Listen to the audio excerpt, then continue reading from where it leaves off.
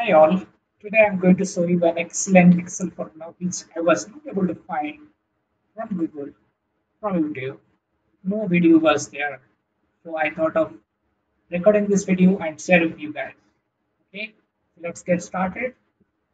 So what I was doing is, I was doing a gap analysis where if a student has to score A2 but his previous score was A0, then what is the gap?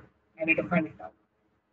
Okay, so what I was doing is, and the data value is exact same, and I was trying to find out the gap. Okay, so what I was doing is, uh, I was using a formula. Before that, I just wanted to show you the result. So I want output of this, output kind of this.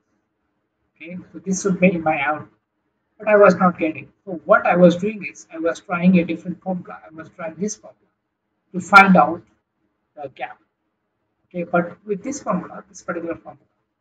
Problem is if values are not alphanumeric, then this values will become as hash value, hash value and hash value.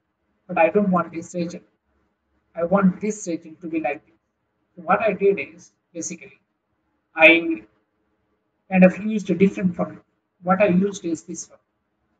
So I used this exact formula, okay, to find out the gap, and you can see the result. Results is awesome.